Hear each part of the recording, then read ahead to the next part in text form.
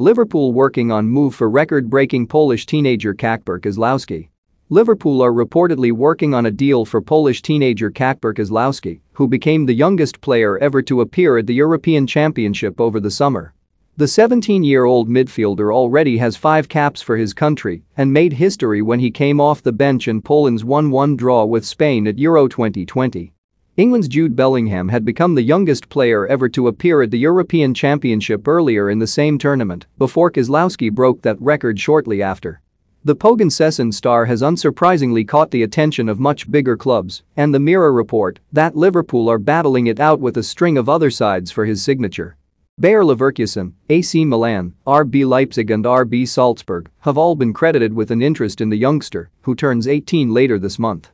Pogoń Szczecin do not want to let their prodigious talent leave in January, so although Liverpool are pushing for a move now, they may have to wait until next summer to get the move done. Kozlowski has been compared to Manchester City and Belgium superstar Kevin De Bruyne for his style of play, although he clearly has a long way to prove he deserves that kind of comparison. The teenager has played for his country but is yet to perform in high-level European competition, playing twice in the Europa Conference League this season, but never in the Europa League or Champions League. More, Liverpool boss Jurgen Klopp hits out at anti-vaxxers. It's like drink driving more. Paul Merson highlights 2 Liverpool concerns ahead of Crunch Man City clash. For more stories like this, check our sport page.